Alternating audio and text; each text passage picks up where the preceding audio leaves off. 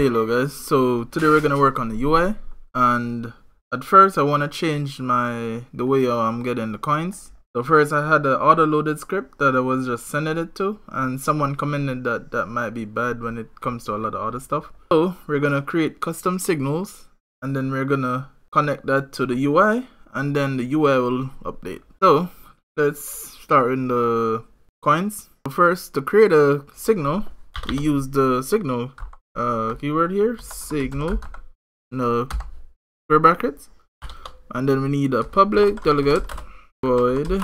Let's call it coin collected, and you need to add event handler here. Handler, this is important.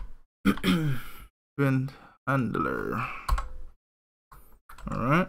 Whenever we collect the coin, you just want to emit the signal. So say emit signal, and let's call it coin collected. Right, save that. So what we're gonna do now, we're gonna make the UI and then connect this guy to it. So let's save here and then go back to here. So we're gonna add the coins to a group. So let's go to main scene, go over to group here. Let's build it first so we could see the new signal. We're not gonna use it directly, but here it is, coin collected. So let's go to groups, and then we're gonna add it to coin or coins. Add that there. Let's save. We're gonna go on the main scene. We're gonna create a new UI. We're gonna use a canvas layer. Canvas layer. Let's call this UI. Put it up a bit. Then let's add a script to it. Save that, and we need to close and open again. Just do it before it causes problems.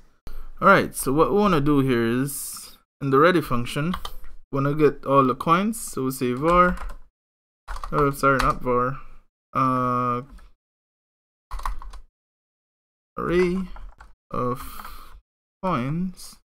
So we go coins equals get tree dot get nodes in group,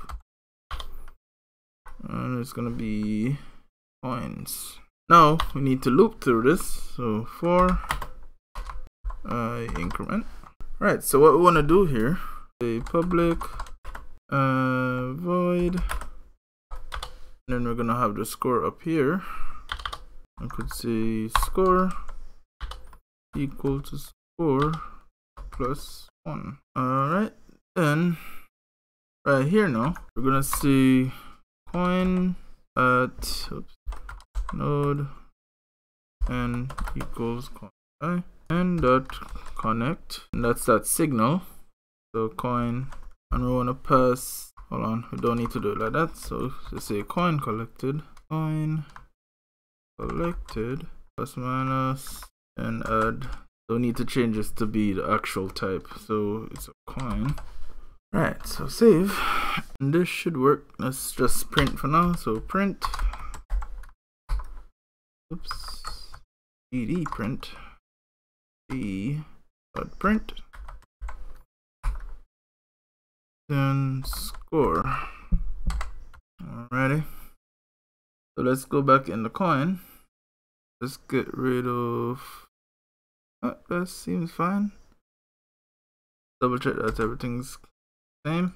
Fine. So save. Now let's build this project, right? And 15. There you go. 2, 3. If you see it over there. 5, 6. Now let's build out that UI. So now we're getting the coins. Now we need some actual text. So let's save this as a scene. Or let's make it first. So let's add child node. Add a texture direct. It's gonna be an icon. So this is the icon that I made. I just took a picture of the one of the coins in 3D view and just zoomed in on a bit. Save that. Then let's add a label. Child node label.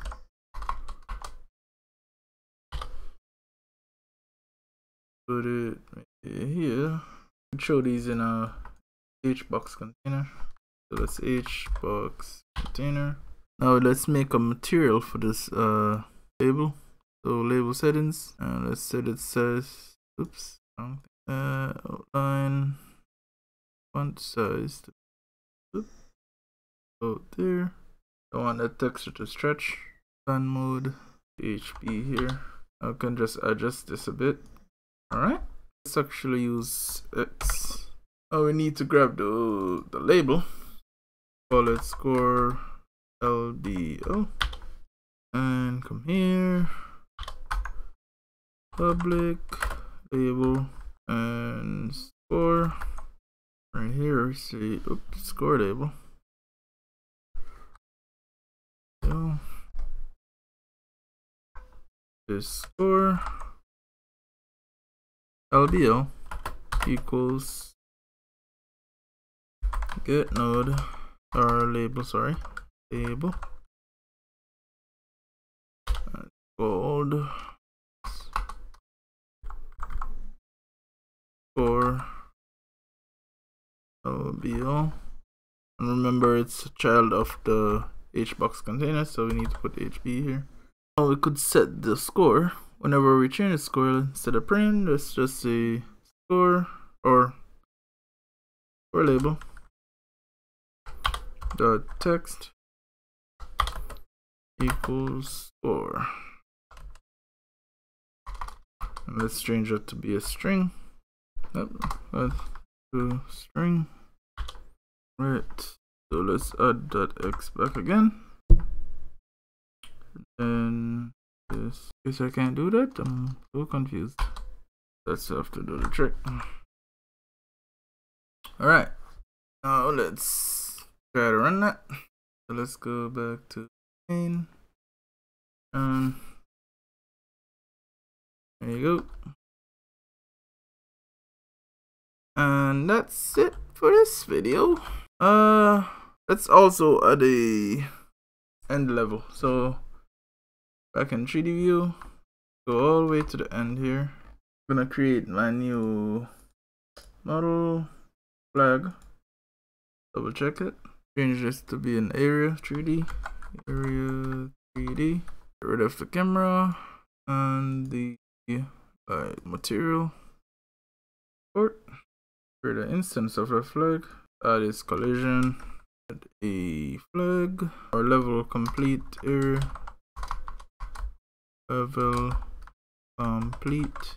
.cs. Save again and save it as a scene flag. Alright, so in the main scene here, this instance.flag. Oops. Get the flag. Drag him all the way over here. Alright. Now, I wanna do a few stuff.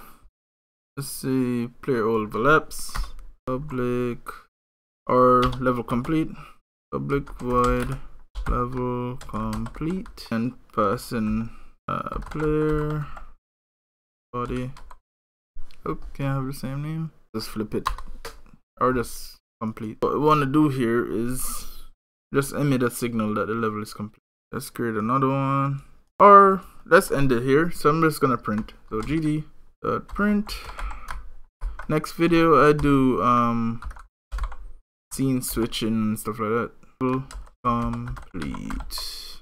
So just print in text for now. Copy this guy. Go back into the flag here. On this node. Signal on body entered. Go on the flag. So let's go in the flag and do it. That would have been troublesome. The flag. Complete. Alright. Back here again, and then we're gonna just only allow collision with the player. And it's a part of the world. I'll double check. Yep, can't collide with enemies. Got it. Save. While I'm at it, let's add some more coins.